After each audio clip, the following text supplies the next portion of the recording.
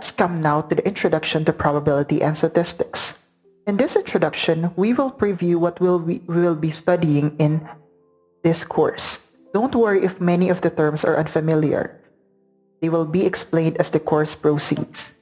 Probability and statistics are deeply connected because all statistical statements are at bottom statements about probability.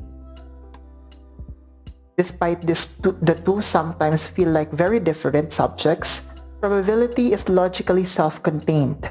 There are few rules and answers all follow logically from the rules, though computations can be tricky. In statistics, we apply probability to draw conclusions from data. This can be messy and usually involves as much as art as science. Please also note that in probability, there is one correct answer, but in statistics, there is no single correct answer. Let's take a look at an example. Let's say, for instance, you toss a coin 100 times. What is the probability of 60 or more heads? There is only one answer, about 0.28444, and we will learn how to compute it. In statistics, let's say, for instance, you have a coin of unknown provenance. To investigate whether it is a fair, you toss it 100 times and count the number of heads. Let's say you count 60 heads. Your job as a statistician is to draw a conclusion or inference from this data. There are many ways to proceed, both in terms of the form the conclusion takes and the probability computations used to justify the conclusion. In fact, different statisticians might draw different conclusions. Note that in the first example, the random process is fully known. We all know that probability of heads is 0.5. The objective is to find the probability of certain outcome at least 60 heads arising from the random process.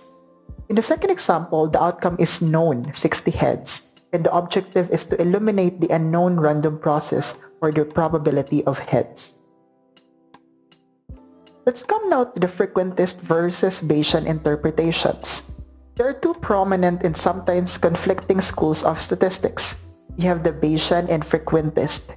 Their approaches are rooted in different interpretations of the meaning of probability. Frequentist says that the probability measures the frequency of various outcomes of an experiment. For example, saying a fair coin has 50% probability of heads means that if we toss it many times, then we expect about half of the tosses to land heads. Meanwhile, in Bayesian, they say that probability is an abstract concept that measures a state of knowledge or a degree of belief in a given proposition. In practice, Bayesian do not assign a single value for the probability of a coin coming up heads. Rather, they consider a range of values, each with its own probability of being true. In this course, we will study and compare these approaches. The frequentist approach has long been dominant in the fields like biology, medicine, public health, and social sciences. The Bayesian approach has enjoyed a resurgence in the era of powerful computers and big data. I think you will also meet Bayesian approach in your subjects, especially in computer science, your subject in artificial intelligence and machine learning.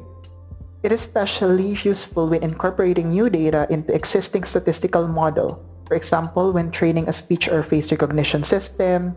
Today, statisticians are creating powerful tools by using both approaches in complementary ways. Let's come to the application, toy models, and simulation. Probability and statistics are used widely in the physical science, engineering, medicine, the social science, the life science, economics, and computer science. The list of applications is essentially endless. Test of one medical treatment against another, or also known as placebo, is an example. Measure of genetic linkage, the search for elementary particles, machine learning for vision or speech, gambling probabilities and strategy, climate modeling, economic forecasting, epidemiology, marketing, Googling, and etc. We will draw on examples from many of these fields during this course.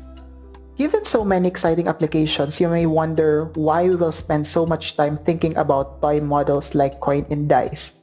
By understanding this thoroughly, we'll develop a good feel for simple essence inside many complex real-world problems. In fact, the modest coin is a realistic model for any situation with two possible outcomes, success or failure, of a treatment, an airplane engine, a bet, or even a class. Sometimes a problem is so complicated that the best way to understand it is through computer simulation. Here, we'll use software to run virtual experiments many times in order to estimate probabilities. So in this course, we will use Python programming for simulation as well as computation and visualization. Don't worry if you're new to Python programming, I will teach you all about Python. Thank you for listening for today. That's the introduction to probability and statistics.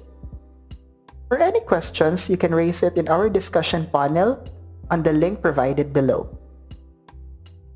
See you next week. Thank you.